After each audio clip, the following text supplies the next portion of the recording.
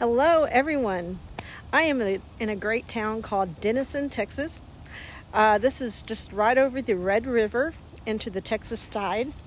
And Denison has a lot of ties to my family. My mother was born in this town along with a lot of my aunt and uncles.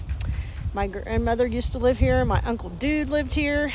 And I have quite a few grandparents that are all buried in a different cemetery here in Denison. And at this cemetery, I may even have a great-grandpa. Oh no, I guess it'd just be grandpa buried here. We're not really sure. It's in an unmarked grave. But my mother was told by my uncle that she thinks it's this cemetery. Still got to research that and figure that out. But we are in Oakwood Cemetery, and it was built in 1872 is when I guess they started burying people here. And we're here to visit a very famous, the grave is kind of famous around here, but he has a famous relative. And so we're going to do that, and I'm going to show you some of the other old graves. Yes, it is 100 degrees today, but there's no sun, so bear with me.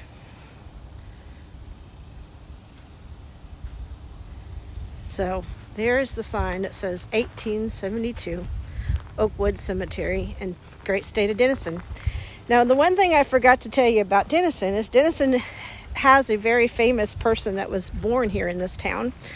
And we have some great historical sites, including his birth house and some statues and memorials. And so most people who come to Denison will find out that this is the town where President Eisenhower was born. He spent his first 2 years of his life here before they moved to Abilene, Kansas. Now, I've been to both places in Abilene and here, and they're great places to see. And so there's a tie.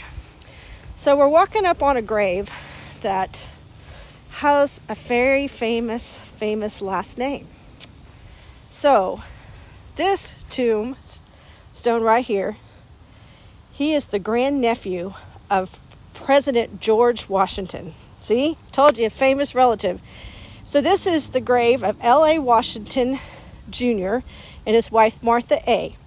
So it says here, grandnephew of George Washington, who has been the guardian of L.A.'s father and was a doctor, came to Texas in 1949 with the inauguration suit. Personal letters of George Washington and his wife came from, note, the West Virginia family. So this is the grave of the grandnephew of George Washington. L.A. Washington Jr., born in 1820, died in 1890 something. And I guess this is Martha's grave. Actually, no. The first one I was showing you was the wife. This one right here is the nephew. George, the nephew of George Washington, grandnephew. And it says that George Washington had been the guardian of L.A.'s father. And he was a doctor who came to Texas. So this nephew was a doctor when he came to Texas. Anyway, that is one of the famous graves I wanted to show you here. Pretty good bragging rights when you can say you're the grandnephew of President George Washington, who is one of the founding fathers and first president of the United States of America. So let me walk around and see what else we can find. All right, time to find me a shade tree. It's hot in Texas. Look at some of these really old graves. Pretty cool. When it cools off, I'd like to come back and spend a little more time here. I've spent some time here, but I'd like to bring you guys all back. But man, it gets hot. So let's see what this little grave over here is. Wow, that one's cool. Born in 1888, died in August of 1888. Oh my gosh. They were just a few months old when they died. Ooh, now here's something. This is J.R. Jordan And he was in the Civil War. He was a Confederate of the 32 Kentucky Infantry.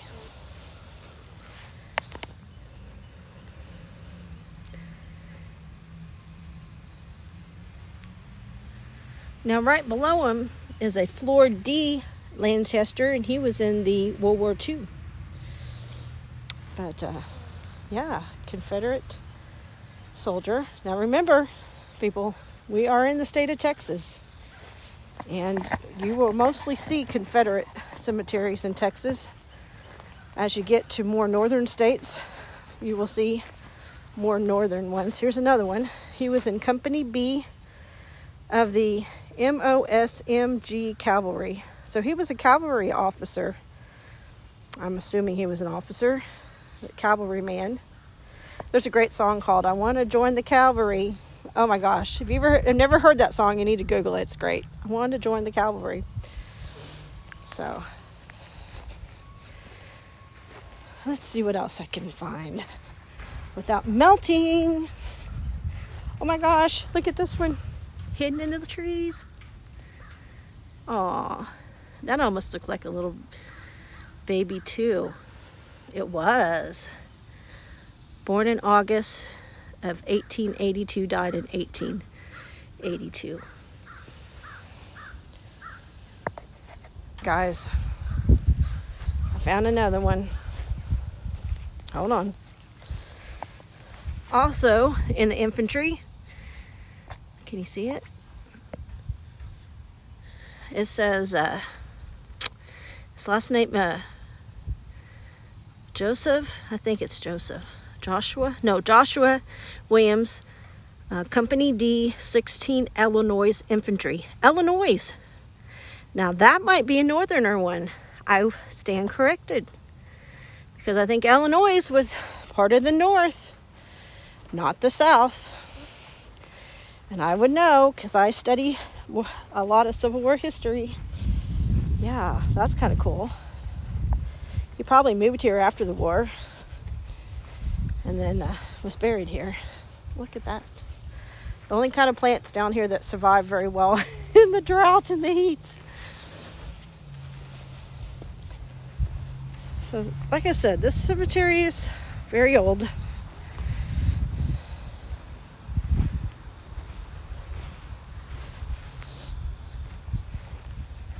I felt like there was one other cool grave that I found out here last time I was here. Where was it? Good question, Tanya K. Good question. Now this is always sad to me. When you see them fall down and no one takes the time to pick them back up or to glue them back on. Look at that hand. Whoa. So down in the comments below, tell me what the creepiest cemetery you ever been to was. Or tell me what the coolest cemetery you ever been to was. There's got to be some cool ones. Ah, here it is. The plaque on this tree. I knew there was something else. I stopped here one day just to read this plaque. And I don't know if I can read it now, but I'll try. It says, because we couldn't find where you were buried. James Arnie Robert Longmire, born on June 20th, 1848, died on June 20th, 1848, so this was a baby. Our brother George and sister Darlene, Brenda, Vicky, and Peggy, see you in heaven. So they couldn't find the grave, so they just mounted that to a tree. Now how cool is that? Very cool. Born in 1948. Y'all, I'm melting. Does that remind you of some movie? Oh my goodness. The things I will do for my YouTube channel. Look at that one. I love this one. I'd like to come back and spend some more time here. I've spent some time here already, but here's another Civil War soldier. So this is S.S. Clark, 1828 to 1904.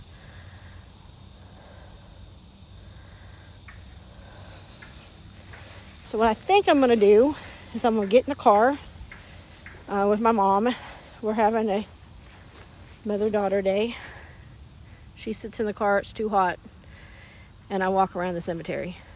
We were going to a movie, but we changed our mind. Yeah, that one's cool too. But I really wanted to show you George, the great nephew of George Washington. Is it great grandnephew? So I'm going to get in the car and I'm going to drive around. If I see any more historical markers, there's right there. Can you see it? Is where the grave I started at was. And if I see anything else, I will stop and take a couple more pictures. All right, so I'm back in the car and I'm going to drive around and see if I see anything else we need to take pictures of. Right here looks to be another Civil War grave. So this is what you do when it's 104. You drive around and look and see what you can find. Okay, y'all, I found another one. This is E.F. Bush. He was in the Kansas Cavalry. Born in September 10th, 1840, and died in 1918. Now, the Civil War started in 61, 40, 50, yeah, so he would probably been in the Civil War.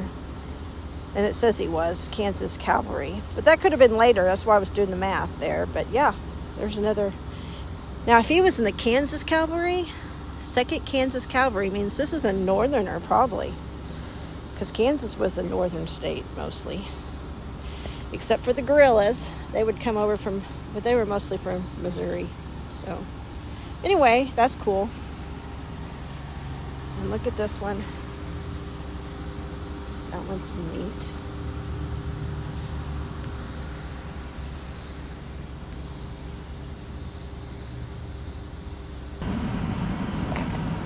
So we're still in the car because it's like much cooler in here.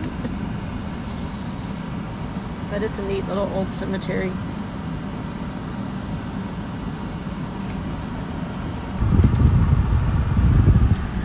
Oh, let it focus, focus, focus. There we go.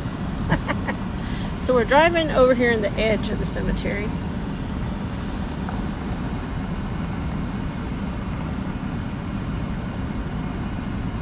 And it looks like the city of Denison has put their little headquarters right over here. So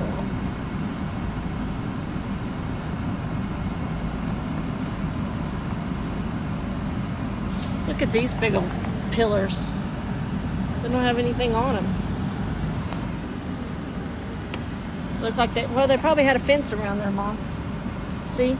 These pillars probably had a rope fence around it at one time.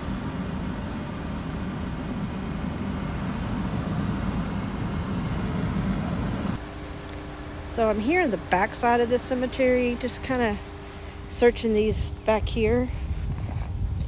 We were trying to look for the area that might have some, where they might have put the people that didn't have tombstones. But when I'm out here, I thought I'd take a few pictures. Died in 1911.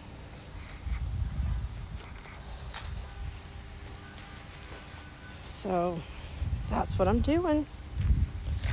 Here's a guy that was in World War I, U.S. Army private. So back here in the back of the cemetery, it looks to be some kind of big old field. Now, my uncle said that if this is the right cemetery, there was a field next to it that had all the unmarked graves. But I don't know, because I can also see something that looks like a goal, like it could have been an abandoned soccer field. But I don't know. I'm not going to go down there and find out. But that's a possibility. It's all fenced in.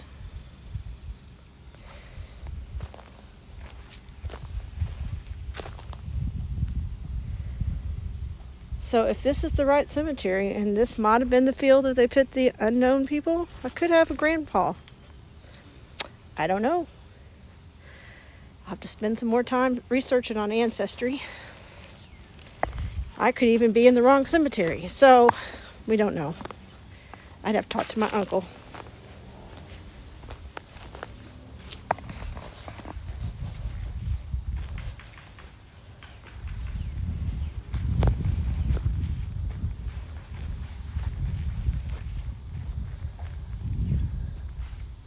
Oh, that's a pretty one.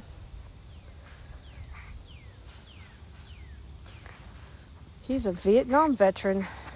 See, I just have a thing for graves that are veterans. I don't care which war it is. Here's another Vietnam vet. Bobby Don Cobb. Now that's interesting. What's interesting about this one is he was born in 1936, but he died August 8th, 1972. Which kind of makes me wonder if he died in action in Vietnam. Because those are some of the years that the Vietnam War was going on. I think that might have been the year they pulled out, or maybe the next year was. I was only a couple years old, so I don't remember for sure. But yeah, he could have died over there in Vietnam. Or died shortly after coming back. A true hero. So you just never know what you'll find when you're out searching through the cemetery in Texas in July. It's hot. Here's a Korean War veteran. Also a Coleman. Must be all part of the same family. Ooh, look at this one. I might end it with this one because it's extremely hot out here. But look at that. Look at that. That face is almost creepy when you look from the side. And it's like into the ground. But I mean, with the cracks and stuff, it almost looks skeleton-like. Creepy, but cool. Look at that. Ooh. Well, y'all, make sure you like and subscribe if you want to see other cool stuff, especially stuff from cemeteries. So like, subscribe, follow. I think you'll enjoy my channel. I'm learning every day how to make better videos, and I hope you enjoy it.